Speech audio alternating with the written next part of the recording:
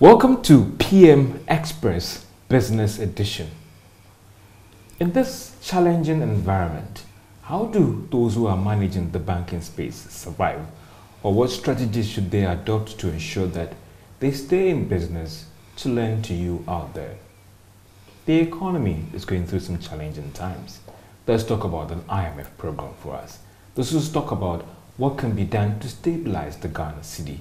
And also today, the finance minister in a press conference promised to engage all the stakeholders who matter if there should be a debt restructuring. With all these issues, I would say that it will be a great time or a good opportunity to engage one person who spent his entire life working in the space, the economy and the banking space, Mr. Hassan Antani. And he's also now a chief as well. So, Ndani, how are you doing? I'm very well. It's been quite a while. You moved on from Stanbic Bank, where you spent quite a longer time of your time. I know that you did a stand to be corrected. Is it now ABSA? And then also SGSSB, SG Bank now.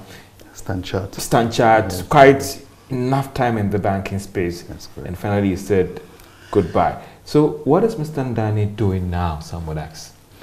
Thank you very much. As you indicated, I'm now a traditional ruler, and I try to spend a lot of time in the Dabon traditional area. Thank God we have some peace, and we're trying to change the narrative there to development, to make sure that we can continue to contribute to the economy of Ghana and bring back some economic activity in Dabon. But I have also run LVS Africa, which is an enterprise development and business advisory firm, just to be able to help especially African enterprises, create generational firms, be able to embed good governance in companies so that at least our companies can live long after the founders are gone. I know that so there were people who actually forced you into it, because some would say that with all this time in this financial space, some would say you really wanted to take a bow and have some time for your traditional area and your family as well. Yes, absolutely. So as I said, I do that. I spend a lot of time in the traditional area, the family. But as an old soldier, the corporate life is always there, and I think it's good to bring the good practice that we've seen other international firms embed, to try and see whether we can help African companies, Ghanaian companies, sort of also institutionalize those practices to create generational firms. How's Dabon doing? What's the traditional name? I remember sometimes you tried to help me out, but I was struggling with it. So this is I'm the Peshugulana. Peshugulana is within the Karaga area.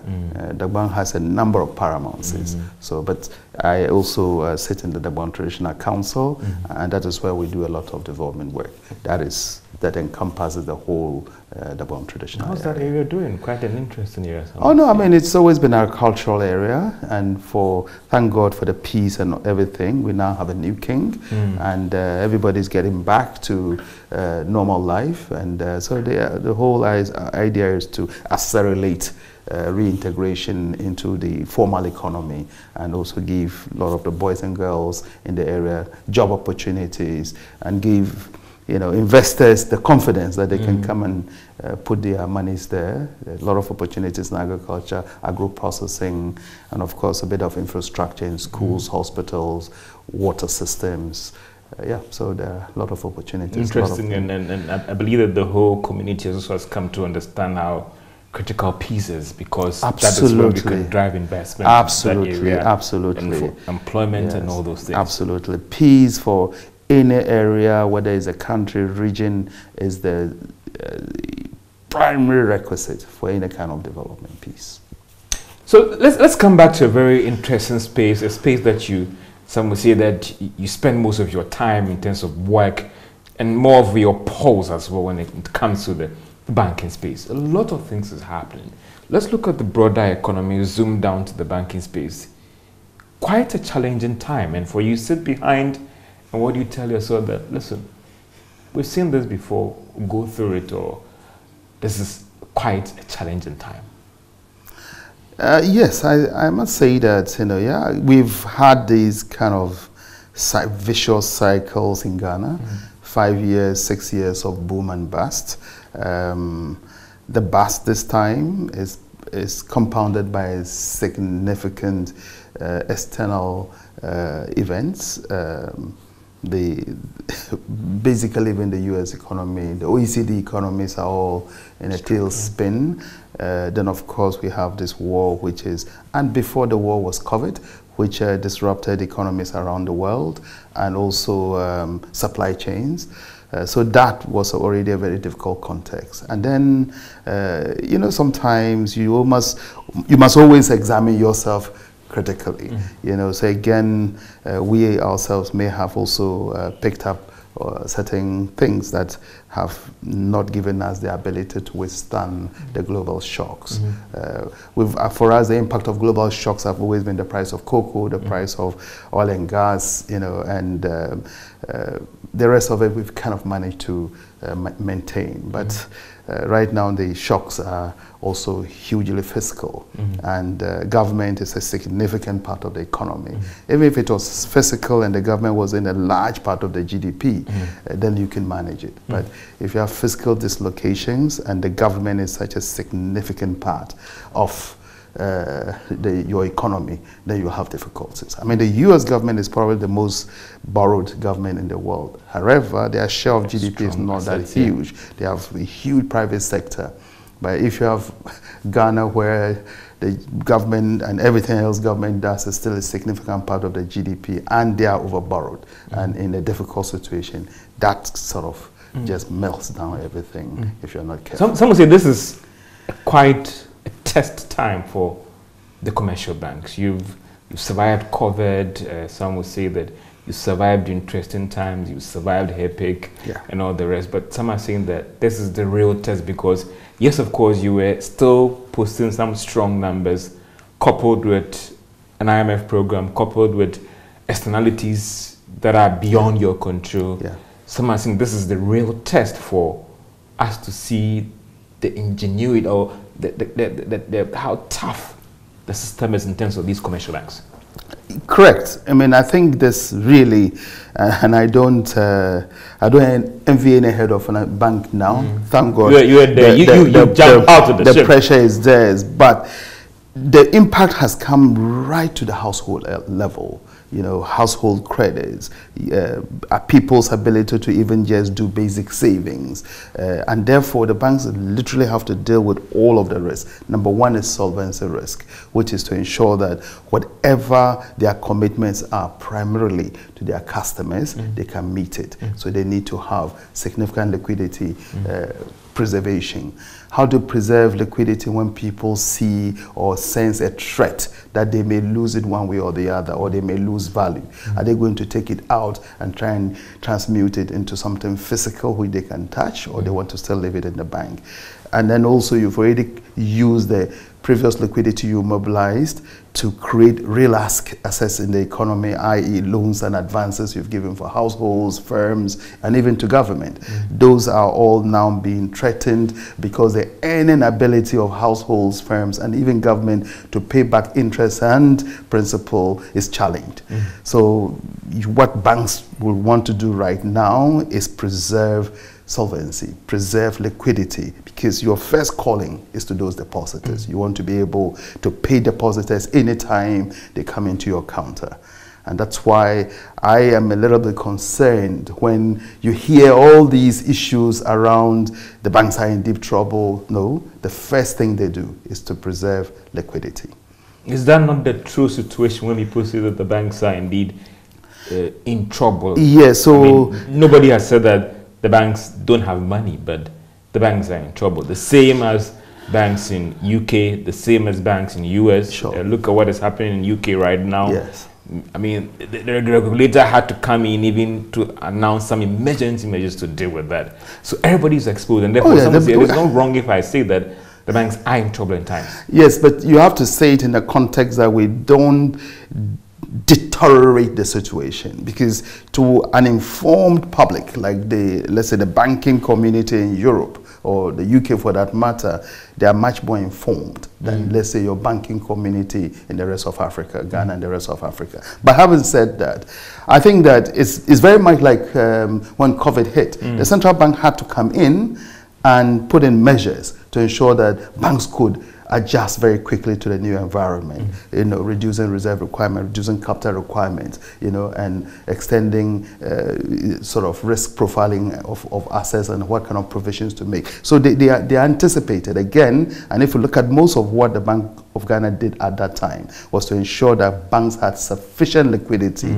to respond to client needs, and also that they didn't choke the economy, especially for those essential sectors of the economy that still needed credit, or those that had credit, but because COVID had shut down their inflows, they could not repay debts. So you needed to give them a breather until we return to normal time. So whichever way you looked at it, it was about preserving the system, you know, making sure the banks could honor their obligations to clients, making sure that whichever assets were, risk assets were created were properly used, and or even if it was, the system was choked because let's say you were running a hotel and the hotel was shut for a whole year. How do you pay workers? How do you pay maturing loans? So we should anticipate that and say to you, your principal and interest payments are suspended until such time that you can open your doors to clients. It's just as simple as that. So now haven't we hid behind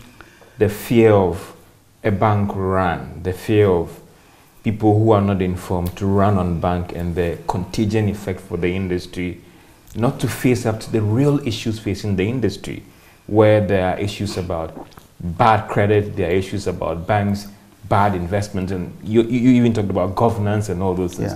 There are some people out there who never believe that a day will come that there will be a banking sector cleanup because we trusted certain people to do certain work.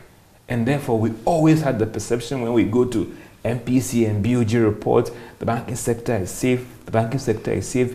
We've hid behind the fear of managing information and managing things to avoid the bank run. And one day we woke up and we heard that X amount of banks, BOG has closed them down. That is something that the ordinary person, that person staying in Mankesim, can't forgive people like you and even the regulators.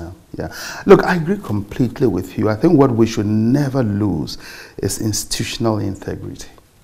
Institutional integrity. Certain things may have surprised certain people because you are in the industry, but for those of us who are in the industry, we're not surprised. And therefore, the institutions of state, whether they're in the financial sector, regulatory sector, government, and other bodies, must never lose their institutional responsibility of raising the red flags at the right time. So when people say banking crisis as we had and the collapse, most of it wasn't crisis. We saw that these entities that failed were simply not doing banking. They were not doing banking and as it took like 5 years, 10 years for the regulator to come in? Exactly. That's what I'm saying. We should never compromise institutional discipline for keeping the society clean, keeping the economy clean, and making sure that people can believe where they are going to put money. So we had all these people gathering money from people and promising interest rates that were out of this world. And for those of us who were in regular banking, knew that there wasn't any kind of investment that you could deploy borrowed funds, I mean clients' deposits, to earn the kind of interest rates that they were promising people who were depositing monies with them. So straight away, institutions were there, whether it was SEC, whether it was Bank of Ghana, whether it was other governmental agencies, they were there that knew that this was not right. But we allowed it. So for me, it wasn't crisis. We allowed thievery, we allowed just outright wrongdoing to persist for a very long time. And again, when we came to clean up, we should have allowed the institutional disciplines to work. Because if you come to a bank A who says, look, I understand what is going on, I'll give you 15% on your deposit. And you said, no, you take that deposit and go to another institution that says, I'll give you 40%. And you make that decision. You, the investor, make that decision. Instead of living with a bank that will return your principal at 15%, you took the money to a bank or an institution that promised you 45%. And you took the 45% for a couple of months, and later on that institution disappears. And you come up and say, somebody should look after that deposit. That was, for me, again, a difficult lesson that we needed everybody to learn. But government didn't do that. They came and protected deposits. So they will say, oh, they spent 25 billion rescuing banks. No, they spent 25 billion ensuring that depositors didn't lose their money. Ensuring that depositors did not lose their money. So the 25 billion government is supposed to have spent, apart from fees and any other thing that we couldn't have traced, was to ensure that if you had 100,000 with a bank that failed, you got your money back. No. At that time, we had set up the deposit insurance, which had rules that said that there's this minimum deposit when the bank fails is guaranteed by the insurance, deposit insurance. They'll pay that to you. And if you looked at it, at that time, what, 6,000 Ghana cedis covered most households, poor households were covered. But we didn't kick in the deposit rules. We put it aside and protected every single depositor. So that's not a classic bank failure. So it is all institutional. These are one or two institutions compromises that didn't play to the rules, and then we got ourselves into some kind of fudged exit and managed settlement. But I hope that, so I come back to you, the point you make is correct. That, somebody places money from Mankasime, is trusting Andani as MD to look after it, or Bank MA to look after it, and they can get disappointed. I hear you, that's correct. But I am saying that we should go back to where we got it wrong. We got it wrong because we did not allow institutions to do what they were supposed to do, or people who were in charge of institutions did not come in at the appropriate time they needed to come in. So then let's talk about the peer review as well. Some of these banks were members of the Ghana Association of Banks or Bankers as well. And I come back to this question about where we are afraid of Iran, so let's even hide the sore and let's deal with it at the back without allowing the third person to see that. These institutions were members of the Bankers Association. At the peer level as well, what was done to ensure that we don't get to the space? And you were the president of the association. Look, the asset quality review or peer review. Let me tell you what happens in the banking sector. So the banks have lines of credit with each other. Before the peer review, there were certain banks that were out of the banking, call it banking clearing house. So if, we all... Who took that decision? I mean, the independent banks. I mean, sitting in a particular bank and chairing a particular treasury, we have the records of all the banks. So I think that, no, this bank, they're not looking right. So if I have an overnight limit of 10 million, 20 million, I cut it. So for most banks that went down, their overnight limits with certain banks were already cut because we knew they were not. And instead of the regulator, okay, I mean, I don't want to blame anybody, stepping in at the right time, they were getting liquidity support. But typically, the liquidity support for banking sector clears within the banking sector. In the morning, there will be a bank that has surplus cash, and they know that I can't use that. There's a bank that has cash needs, so you flow it within a certain agreed limit, and then it clears out the next day. All those are what we do. But when you are chronic, I mean, you are always out there in the market picking up, and somebody will say, what's happening to this bank? Then people start to withdraw their... So at the peer level, back to your question, at the peer level, certain banks knew that other institutions within that space were not healthy enough, and therefore it cut off their lines of credit. That should have been a signal to the central bank. And if you go there for liquidity support, number one, and come back number two, there's a problem. Somebody should be sitting there helping you to balance your assets and liabilities. You think that this liquidity support should have been handled carefully? Absolutely. Stop doing it to them and let them go down? Yes. And that would have had one institution gone, and the others would be resolved. Instead of trying to condone as many of them as possible, then you had such a huge institutional impact. But even there, look at it. None of your top 10, 12 banks were impacted because it was not systemic. Systemic is where you believe that this bank was healthy and everybody was dealing with them, and then suddenly they couldn't meet up. Then the default of one bank would affect a healthy bank because that healthy bank had exposures to the defaulting bank. That's systemic risk. But in the case of what happened in Ghana, there was very little systemic risk.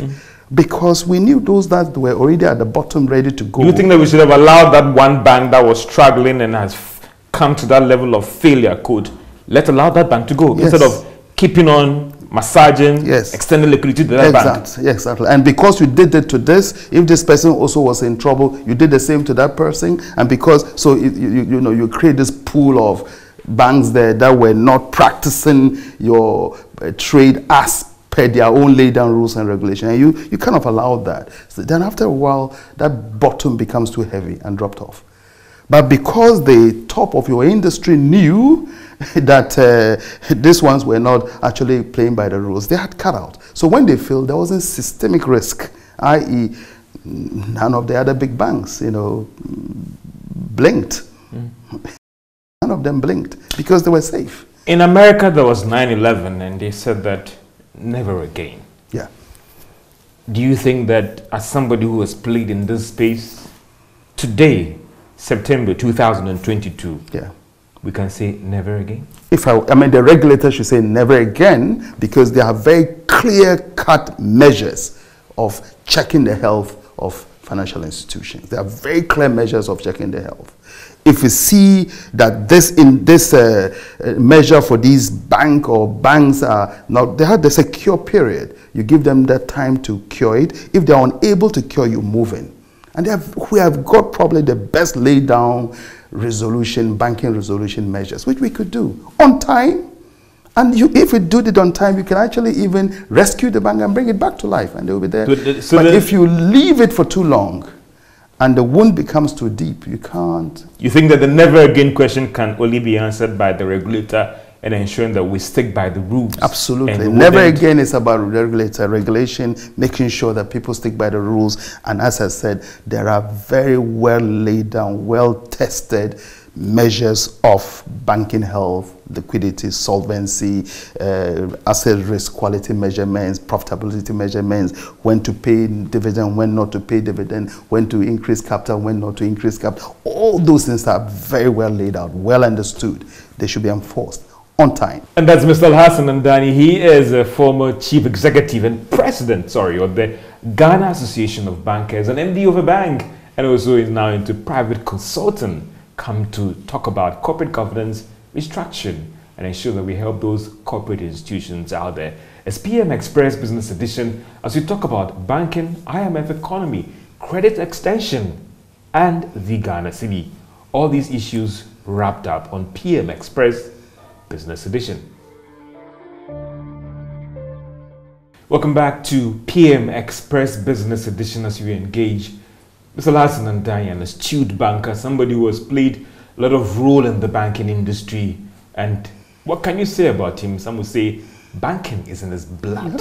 He breathes banking, he eats banking, and he sleeps banking. Mr. Andani, thank you so much. And as we are still trying to talk about past events and all the rest, for you, do you think that the necessary measures have been put in place to ensure that we may not see another banking cleanup or crisis again? From the numbers and from the publications that we've seen from the banks, there's significant growth. The health of the institution, of the banks is looking good. And I believe the regulator is on top of the game now. And hopefully, I also said, never again. If they pick up any signals, they'll move in quickly. So I do hope that we will not have to come back to a banking crisis again. Caused by the same, banking crisis can be caused by different issues. So hopefully we don't have crises that will impact systemic banks. The one we had before didn't impact systemic banks. So hopefully we should continue to run the system in such a way that we don't have crises that will impact any systemic bank. Yesterday, the Minister of Finance held a press conference in the morning and tried to give the assurance that they will engage all the necessary stakeholders if it matters that they have to take a decision to restructure the country's debt. A lot of the commercial banks are holding and investing in bonds and all those things. So first, what do you make of this assurance by the finance minister that if they have to do this as part of an IMF program, the necessary consultation will be done? There's no way you can restructure without the parties. Restructure means there's an existing agreement between parties, and that agreement has to be altered. So to restructure is a prerequisite that those parties are on the table. And therefore saying that you will consult the banks and other stakeholders is the right thing to do. Some people are worried about, when this news came out, they were saying that if it's not managed well, there could be another run on the banks and all the rest. It comes back again to my question that if a bank is strong, why should we worry about miseducated people, quote if I could use that, or a section of the public running in to withdraw their investment because of a fear of restructuring? I think it is a use of terminology. So I've heard things like haircut. I've heard, whatever banks do, what sits there primarily is shareholders' funds, which they risk. But then what is there in multiples bigger than shareholders' funds is client deposits. Those clients' deposits at any point in time is not the property of the bank. It's the property of depositors. Now, out of that, and the structure of the economy allows banks to create risk assets. So when the risk asset is created, there's a portion of it which is capital, or which is, the principal, which belongs to depositors, and maybe some element of shareholder funds in there. So if you are doing debt restructuring and you are looking at, even if banks hold government paper, ensure that you don't touch any portion of shareholder funds, but depositors' money that may be sitting in those instruments. There is an upside to it, which is the interest the bank earns. You can have a discount on that interest. So it's a very different conversation, having a discount on the interest and the haircut, which sometimes could literally mean you owe me 50,000 Ghana cedis, and I say I can only pay 25. Or you owe me 100 and I say I'll pay you 50, irrespective of whose money it is. No. But if I owe you 100 and the government is paying me 25% and comes back and says I'll pay you 15%, that's not really, that's an interest discount. But at least I can still return the depositors' money to them. Maybe my profitability for the period that I'm suffering that interest discount will go down. So there's a debt restructuring activity that can drop the profitability of banks because there's a discount on the interest that they are earning on instruments. There's also a debt restructuring that can impact the liquidity of banks, because let's say if I'd laid out my investment expecting that it will flow back in a year's time, and now you are saying I want to pay you back instead of in a year, I have to pay you back in 3 years. So I have to find some liquidity to cover the delayed receipts, because if you're a bank, you should be well matched. So if I'm expecting, if I give you a loan of let's say 1,000, expecting 100 every month, that 100, when it comes, it can't sit idle. Either I'm using it to pay some other obligation, or I'm using it to give to a new commitment. And all those commitments should be synchronized. So if I was expecting this money, 1,000 every month for 12 months, and now you are pushing it out 2 years.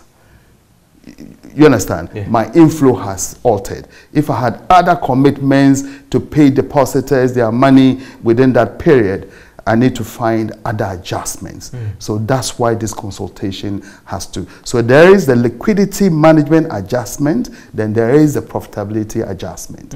That's where the banks come in.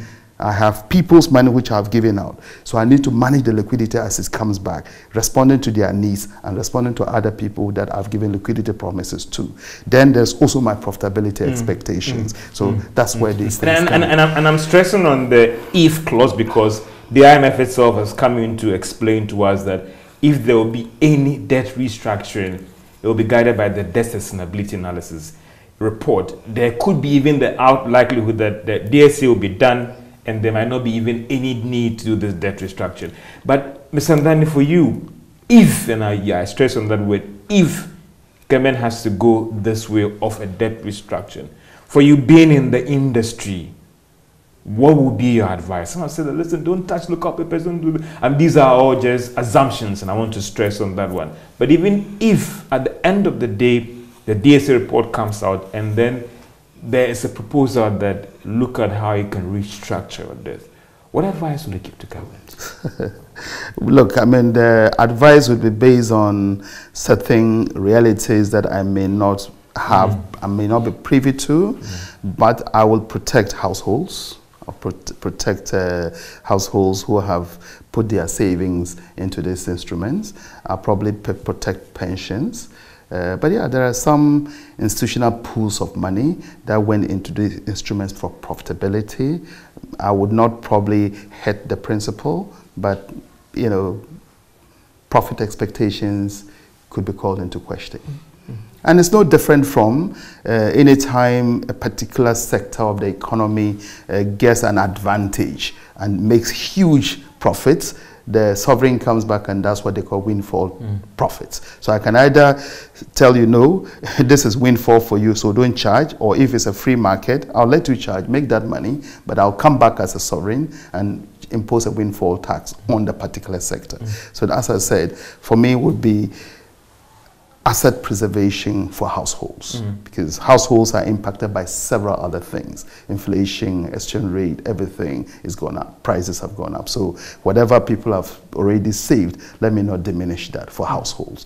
But there will be sectors of the economy who have pooled resources and are taking advantage of a very high interest regime to make higher profits. If that is what we are looking at, that would be manageable. But don't diminish principle for, let's say, pensioners and households. So then there was a bank in this country who invested almost about 80 to 90% of its asset in government papers, and it was being profitable and all the rest. And I mean, in school, in our banking class and investment class, we were told the safest is government paper. And I'm just saying that it is still the safest because these are GEMS assumptions here.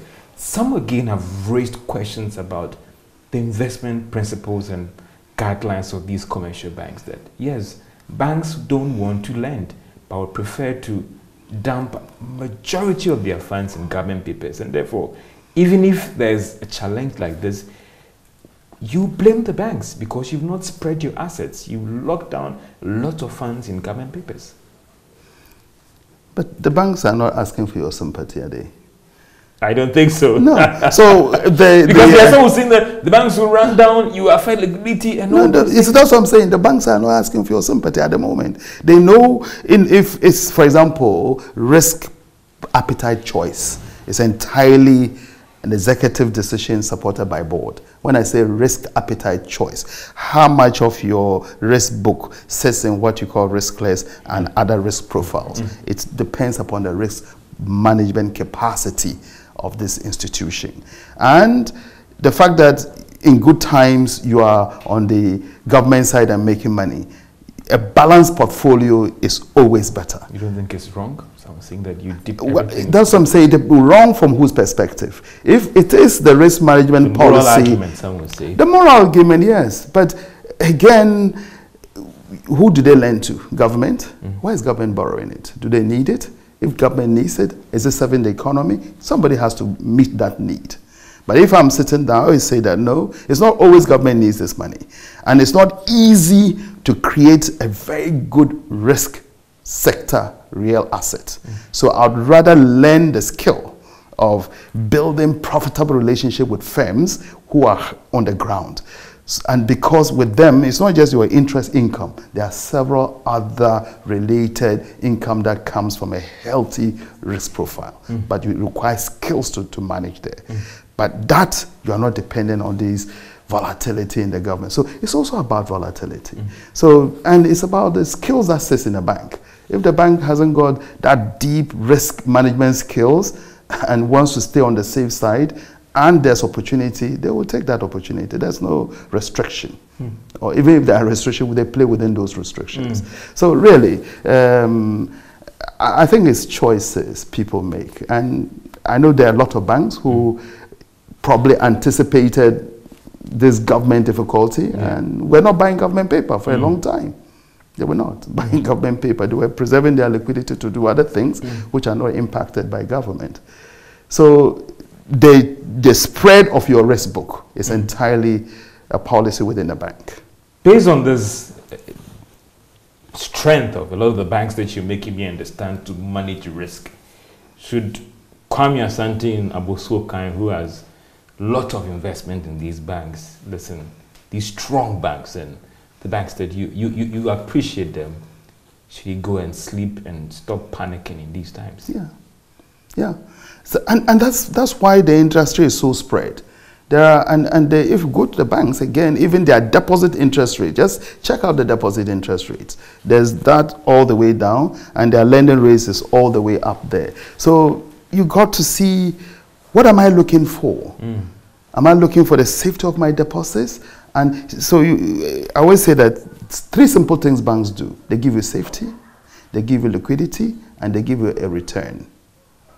So safety, if I put my 100 CDs here, 100 years, if I come back, I will get my 100 CDs.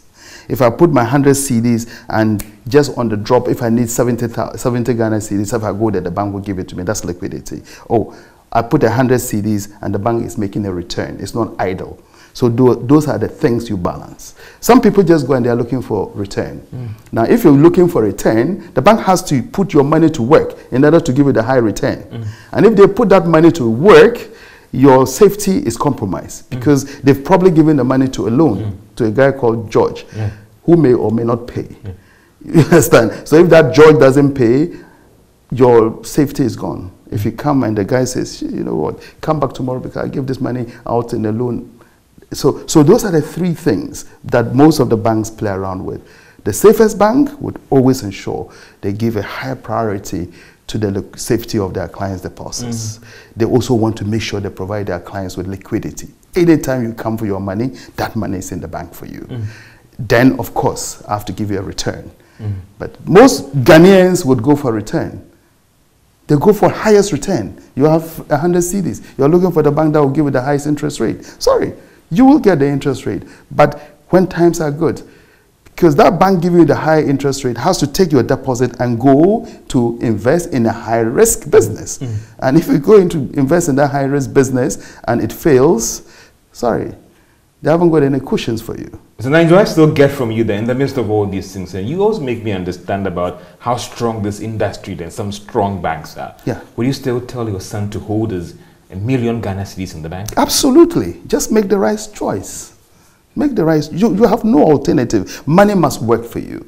And money under your pillow or anywhere else that is not working is a total waste of your time and the time of the society in which you have earned it.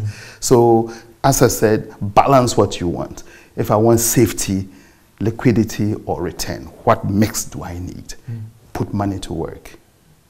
In terms of this communication and with respect to this whole rumors and debt restructuring and all the rest, let's look at first the banking space. How we manage the communication coming from the banks as well, individual banks, communication in the public space. How we manage it well, or we can do better? I'm sure. Well, look, I think the media could always do better, but I'm also saying that the industry should proactive? Be more proactive, because I've heard people make some scurrilous comments which are not true, because you actually take a cold look at the books of these banks and they are solid. How solid are these banks? And I'm not speaking for everybody. Yeah, I know, but we had some very wild rumors recently about solvency issues, brink of collapse and all the rest. And it comes back to my question again that I thought that we all were in the feeling that never again. But if someone who did the research on 2 or 3 banks' books and comes out and say that these banks are on the brink of collapse and under systemic risk, I mean, Mr. Ndan, I mean, you are out, but you know what happens in the industry. Yeah. Before any researcher of any kind picks up a solvency, the regulator knows it. And what has the regulator done about it? And especially if it's a solvency that is going to hit a systemic bank. And when I say systemic bank, this bank is so spread that its customers have the relationship with other banks, or other banks have lines into them, that before you find anything, data that you are going to use for research, the earliest you can get it, probably 3 months, but the regulator knows it literally on a daily basis, weekly basis, monthly basis. So I don't expect a never again situation to be that the regulator missed it and some researcher went and found that this systemic bank is getting insolvent. No. The never again is that on a daily basis, banks have what we call BSDs, banking supervision returns. God knows how many numbers we've given to them. And they are able to piece it together. And thank God for digital and all sort of analytics right now. They should be able on a very quick basis to know which bank is having solvency problem. That's the number one risk. And then liquidity, then profitability. Those ones you can manage. In our quest to prevent the never again, and I've had some friends in the industry, do you think that the regulator is more of an SSS headmaster, always with the whip out there, or maybe a more conducive environment for all the banks to thrive? Some are saying that in its quest to prevent the never again, maybe it has been very tough on you guys. Some of these toughness could stifle innovation and stifle room for you to be innovative as well. Do you think the regulator has been too tough on you guys? Yeah. So who are you innovating for? Who are you profitable for? Number one, the regulator is to protect the stability, and stability ensuring that the client's deposits that you are innovating around and finding creative ways to make more money is safe. It's safe. So do whatever you need to do within the safe zone. If you do that, nobody will say that you are being hard on them. I think the question of hard, what is really hard? This number, your liquidity ratio, liquidity cover ratio must be this. Your capital adequacy must be that. And if it is not this, you have this number of days, and these are the kind of assets or liabilities you have which you can tweak around to get to that level. They are clear-cut actions. There isn't any ratio that is out of order which hasn't got corresponding actions to take to bring it back to order.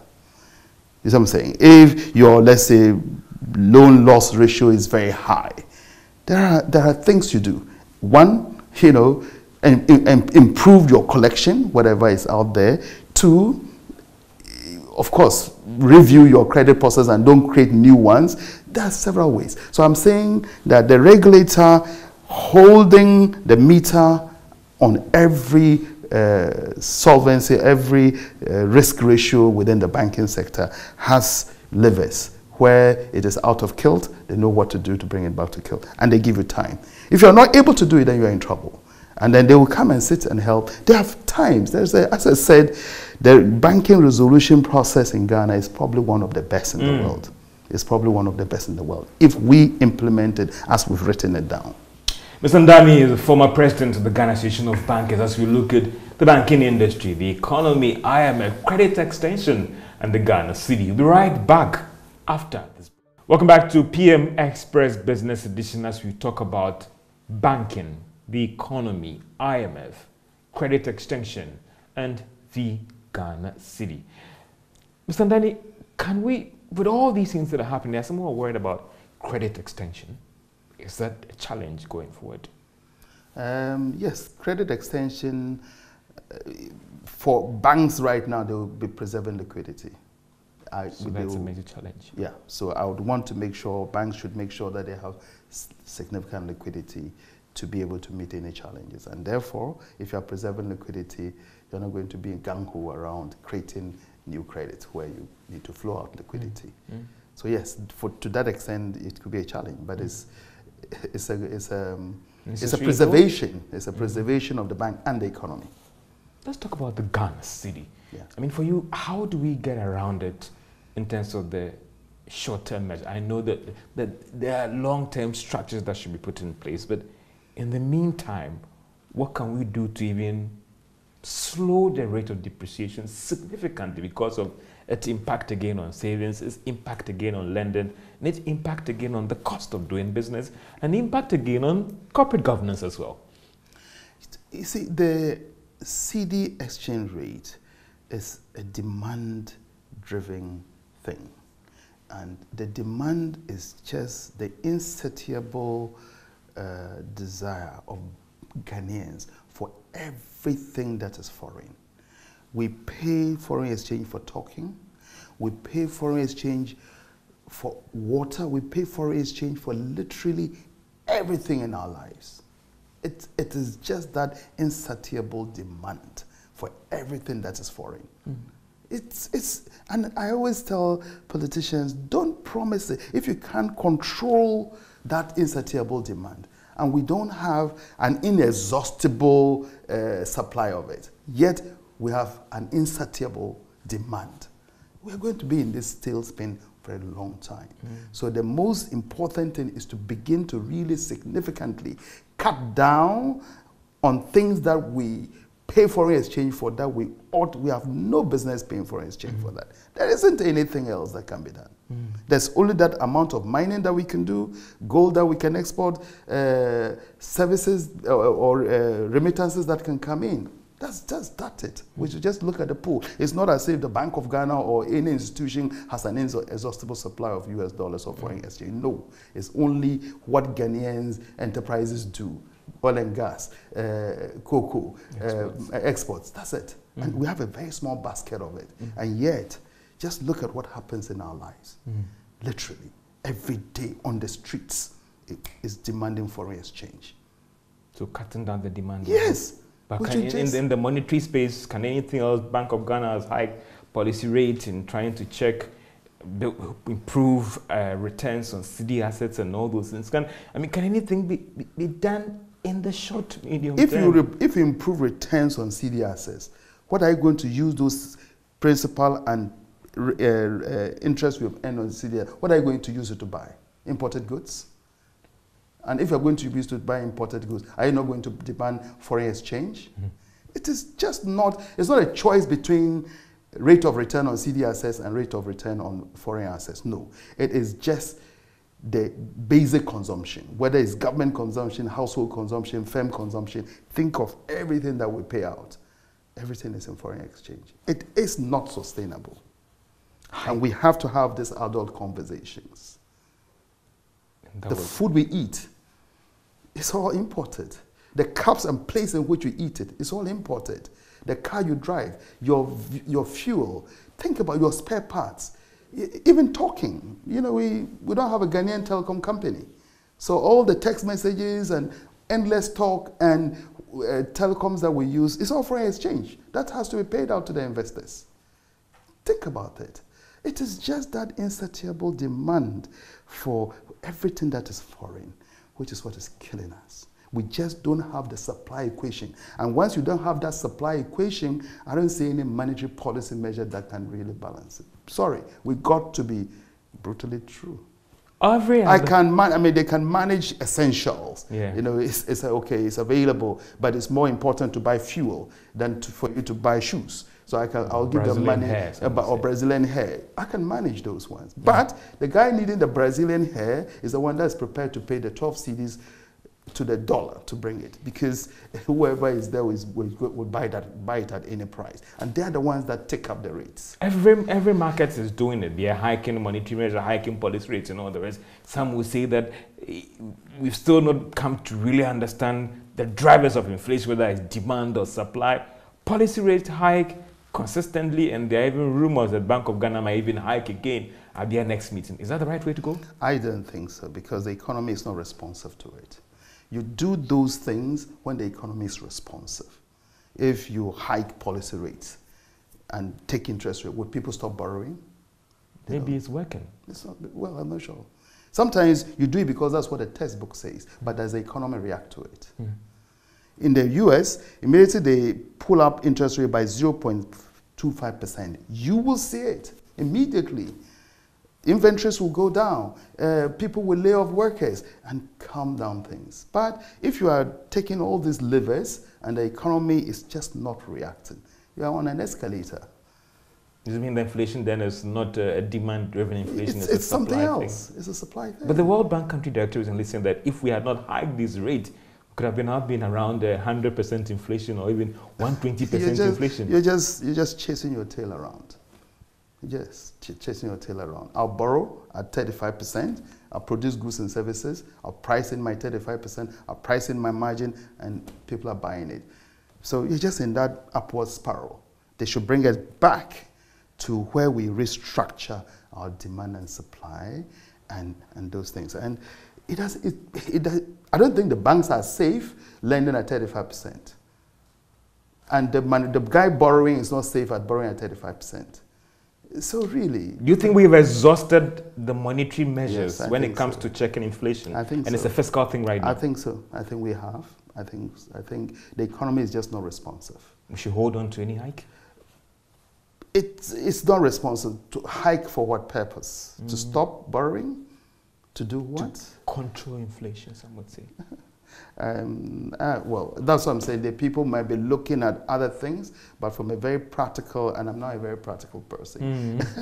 Look, from a practical angle, you say, to what effect? You know, in Europe, in the OECD markets, in other markets where there's a correlation between monetary activity and the real sector, yes, these things work. But now, there's no correlation between monetary policy and the real sector. The real sector is just carrying on doing whatever they're doing. They are not deterred. If foreign exchange, there are some companies that should have been out of work now. If, for example, you projected your foreign exchange to be 6 to the end of the year, and then it's 10 to the end of the year, before the end of the year, how really are you surviving? It's because the market is absorbing it and keeping you in business. Because a movement from 6 to 10 is significant. So if people are still surviving, what's happening? We have to ask ourselves. Some are saying that interest rates and cost of credit is so high in the region. It is. And some are saying that maybe it's a monetary or it's a fiscal thing. If the economy stabilizes and is doing well, cost of credit will come down. Of course. Cost of credit will come down if the economy... Is it not the banks who are trying to make super abnormal profit, those high rates you're charging us, where credit committee, you're not doing due diligence on a lot of your customers, NPLs are so high, at the end of the day, George Wiafe has to pay for that? I don't agree, not because I have a history in the industry. I think that instead of asking the hard questions to policymakers and asking hard questions to ourselves, we always would pick out some whipping boy called the bank and do it. And the banks work on margins. The bank works on margins. So let's say that if the bank is working on a margin of 5%, and let's say that interest rates are, or his deposit interest rates are 5%, and he's adding a margin of 5%, lending rate will be 10%. But if deposits, if you go to the bank today and say T-bill is 25%, by the way, I want 2% above T-bill, and the guy gives you 27% interest to you, and he needs to create a loan with a 3% margin, how much is he lending? 30%. So we just have to rationalize the economy at every level. You know, that's what I'm saying. Are we responsive to those macro monetary policy measures? We're not. We're just doing it because it looks like that's a textbook way of doing it. But is the real sector responding accordingly as they do in the OECD markets? No. I'm saying if interest rates dropped today in any of those responsive economies, you see production of goods and services go up because credit is cheaper, they'll go and borrow it. And their rate of return on creating those new goods and services is higher than the cost of the capital. And for them, when you raise interest rate to a certain level where they know that they can't sell, they will simply just drop and bring down. And it is intended that, you know, you cool down, lower your inventories, take off some workers. You know, it's part of the stabilization. Those kind of responses that you see operate in mature economies, we don't. We're on just an upward escalator. Everything is building in. High interest rate is building into a price system. High exchange rate is building into a price system. High wages is building into a price system. And it's just on the, it's okay one day. IMF program, how do we ensure that we get the best out of it? Because the banks are a very critical player in all these things. IMF program is really not about banks. IMF program is about the government. Yeah, you know, I just think that what is happening with IMF, we have a chronic situation where our expenditure exceeds our income at the governmental level. And what we've never done in any IMF program is to dismantle, at this point, dismantle that cost structure, that expenditure to at par or below income, or below our income levels. No. We've always held that expenditure income is here, And there's that gap. So we come and we make promises to bring the income up, and it never comes up. But what you control is your expenditure. I've given you your salary of 100 Ghana cedis, and you've gone with your wife and you're spending 120.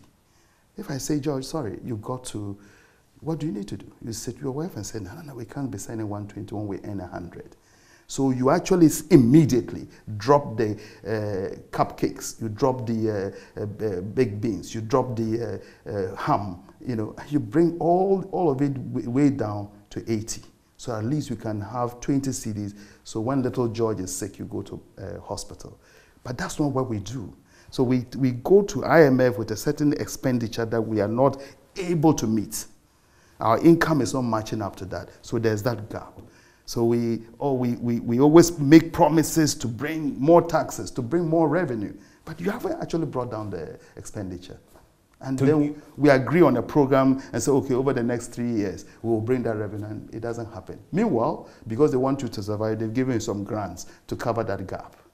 And when that gap is covered and you're a bit relaxed, what do? You even add on more expenditure. So you keep doing it for another 6 years and come back again. So if you look at this IMF program, it's probably like a 6-7 year bust, because we don't do anything about dismantling that expenditure. The real IMF program is about cutting our expenditure down to match our revenue. In fact, before you call it the IMF program, because sometimes when we use the IMF, it's a distraction. Yeah. It's as if, call it the IMF is a Jakojo who has come in to tell you, George, you earn 100 cedis. You cannot be chronically spending 120. You are in serious debt. Let's go back to that 120 you are spending. Because as for the 100 income, you can't do anything about it now.